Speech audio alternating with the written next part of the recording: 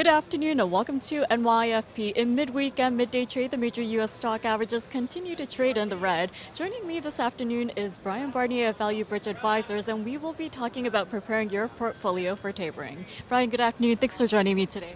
Glad to be here.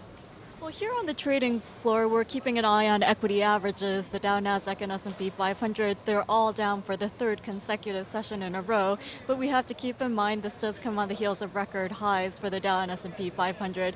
And given that we're seeing light trading conditions here in the market, it's all about Fed speeches this week and expectations of when the Fed will be tapering. So given that we got the jobs report last week and the second quarter preliminary GDP figures from the U.S., what are you seeing in the data points?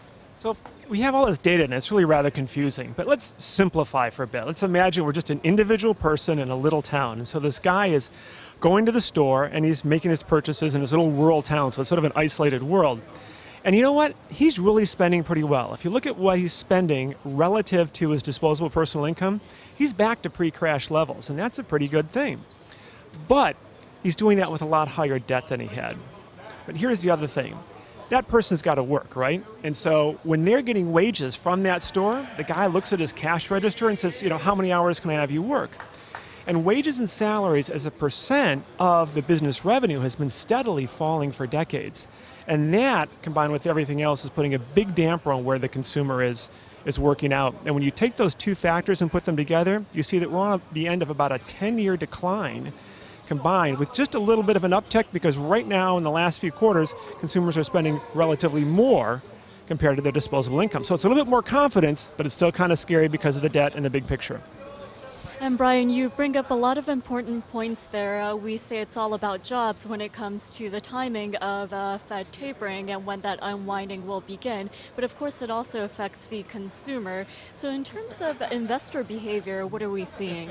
So on the investor side, the big thing to look for there is what the flows are. We talk about households and the nonprofits serving households and how much they're investing in stocks and bonds. So look at both together.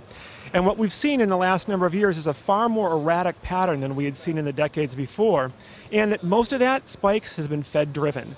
So we're seeing some fear, uncertainty, and doubt amongst the people, and we're seeing this heavy reliance, but just on the Fed announcement spikes, not over time, which is one of the things that has to be weighing on the Fed as they're considering tapering.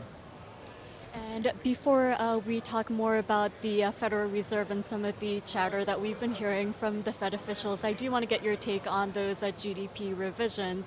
Now, last week we did get some revisions, and we also saw something called the knowledge economy being added to their revisions. And given that we also saw the U.S. trade deficit narrow more than expected earlier this week, and we saw exports surge more than expected, what do the latest revisions as well as data points tell you about growth in this country? Sure. Well, there's a couple things that were going on in those revisions. A big one was accounting for pensions and annuities that affected some numbers. But the bigger one, the new one, was the knowledge economy point that you mentioned. And there, the GDP for this new research and development category, a subset of intellectual property, has been going up nicely since the beginning of accounting. But since 2007, it started to flatten out. And so when we're looking at that R&D to drive innovation, and especially that discontinuous and systematic innovation, that's a kind of scary number to see it losing steam. And indeed, the revisions last week do paint a rosier picture for the U.S. economy. And before we wrap it up, I do want to get your take on this term you use, Fed fracking. So what are we seeing, and what does it mean in terms of equity investors?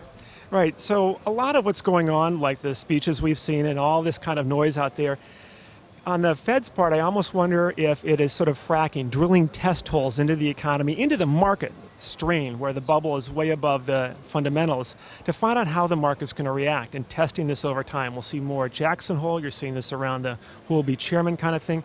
And so we've got to be careful about separating that sort of noise and that market testing to get the communication cycle going, which Chairman Bernanke is so important about, from what you really do to prepare your portfolio for the tapering. A lot of important points there, Brian, and given that we do get Jackson Hole as well as the jobs report for until the next Fed meeting, those are important points to consider. So thank you so much for your insight as well as analysis today. Thank you.